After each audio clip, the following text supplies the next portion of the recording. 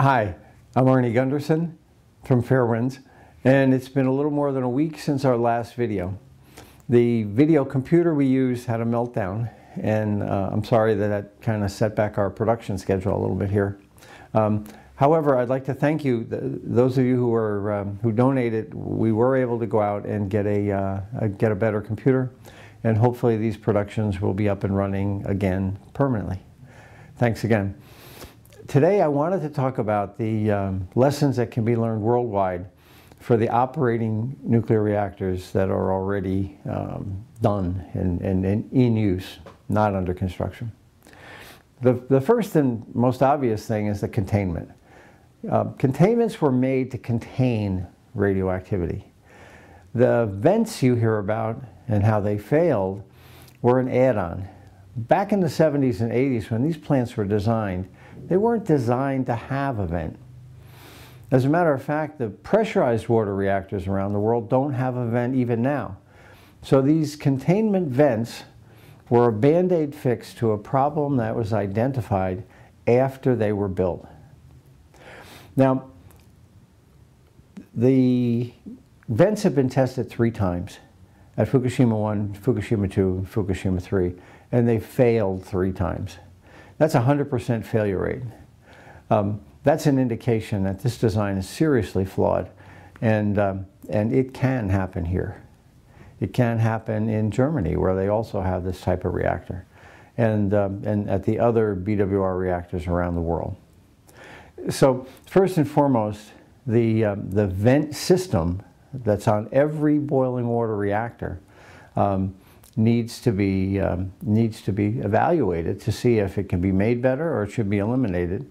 And if it's eliminated, what should we do about the containment that can't withstand the pressures of an accident? Vents can also cause problems. For instance, here in Vermont, the reactor is designed to be pressurized after an accident to push water into it. Well, if they open the vent and it stays open, they'll lose that pressure and they won't be able to cool the reactor. So we can have a meltdown. That doesn't apply just here. That applies at Dresden, it applies at H.B. Robinson, and other plants. The NRC allowed this to happen. They allowed utilities to take credit for the containment pressure to push the water to the pumps.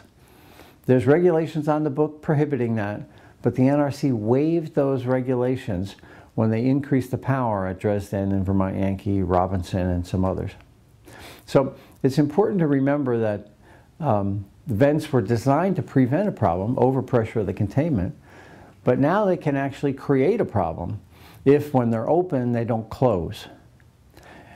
And if you take a look at Fukushima, it's hard to believe that you can guarantee those valves will close after an accident.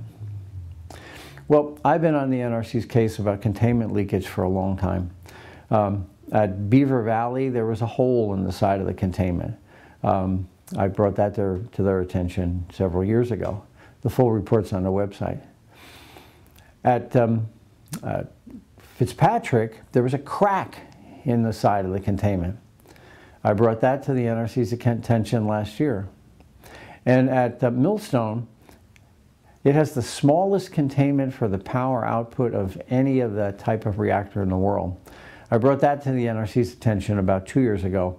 And they actually said for Millstone that they don't have the capability to analyze containments. It's in the notes. Yet, the NRC still assumes that containments will not leak.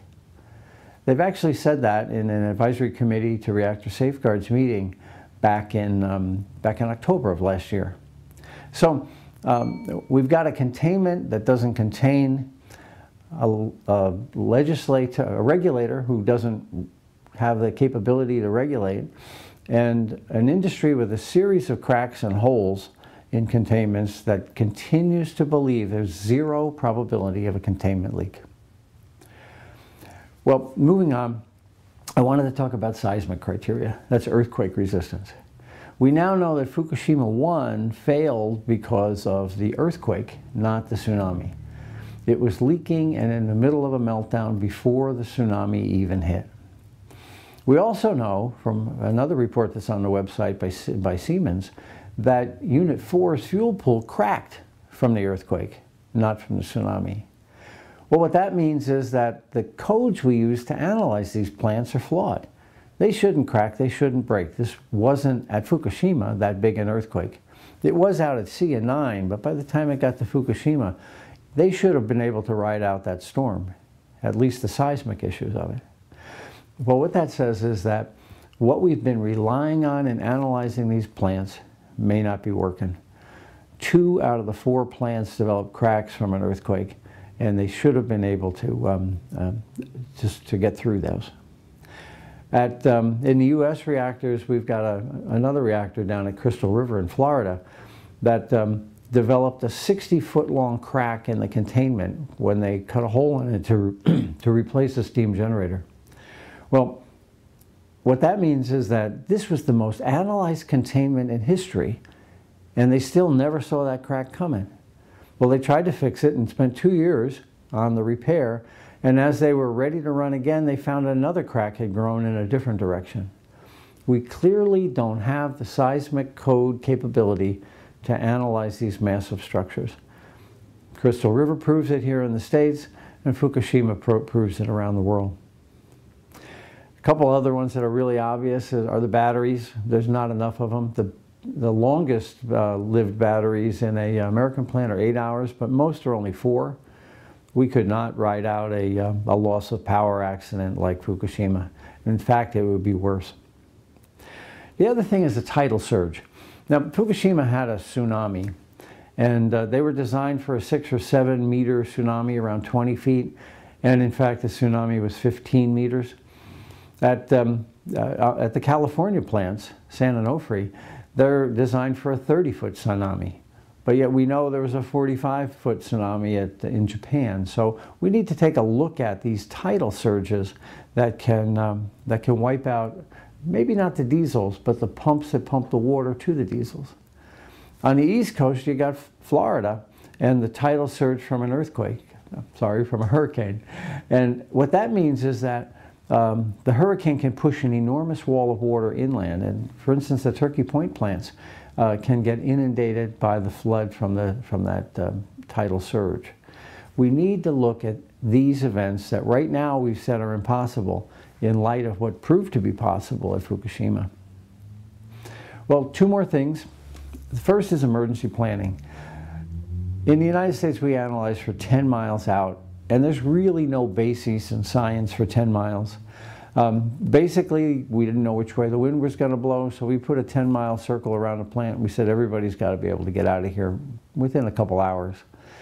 But Fukushima showed us that the accident continues for weeks, and it goes with a meandering plume deep inland. We are not prepared for an evacuation that would be 50 miles away. Fukushima is already contaminated out beyond 50 miles. There's some plants like the Dresden units in Illinois and the Indian Point units in New York State that have major cities, Chicago and New York, within that zone. We really need to take a look at siting of nuclear plants and real emergency plans in place of the paper plans we have in place. Well, the last thing is multi-unit sites. And Fukushima showed us that if one unit blows up, it can impede your ability to solve a problem on other units.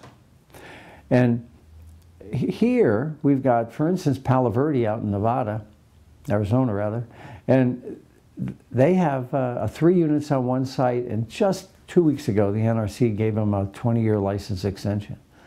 Well, how could they possibly have analyzed the results of Fukushima and come to an adequate analysis of a multi-unit site? Well, that's a technical wrap-up. There's one more political issue, and it's Price-Anderson.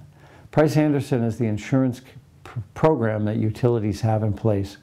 In the event of an accident, all of the reactors in the country pony up about $100 million apiece, and there's a $10 billion cap on their liability in the event of an accident.